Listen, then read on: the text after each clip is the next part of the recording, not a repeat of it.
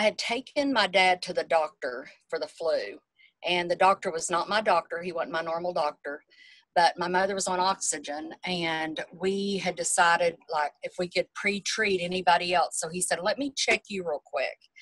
Um, and I believe he saved my life, because when he looked in my throat, he jumped back and said, wow, your tonsil is huge. They said it was the size of a large walnut, and it had went down my throat, so I couldn't see it all.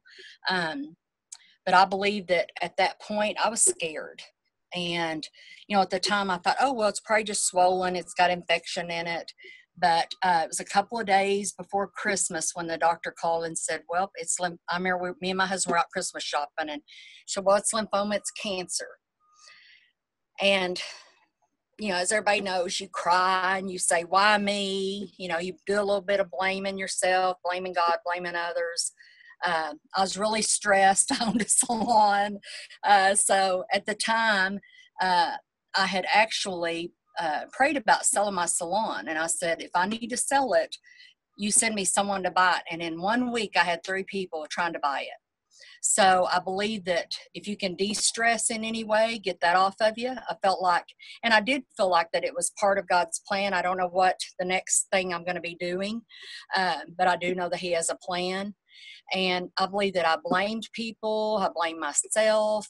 I was angry. I went through doubt. I did go through like, am I going to survive this? Am I going to see those grandbabies? Am I going to see my daughter married and, grow old with my husband?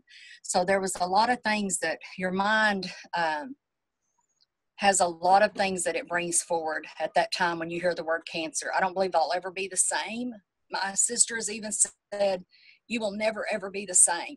You're a survivor, but you'll never be the same. Because the word cancer does change your life.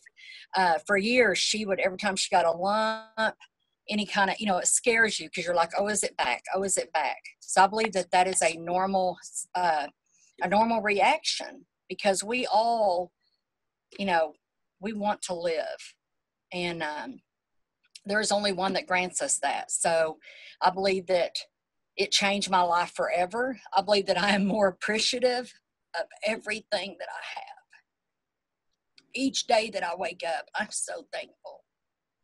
And I thank Him for the sun, and I can look around the stream that's rolling, and there's just so many beautiful things that maybe I didn't take time. I was busy working and trying to make a living. And God just decided to make me start living. So I'm just, I can't say I'm thankful for cancer, because I was scared to death. And but I will say the word cancer changes you forever.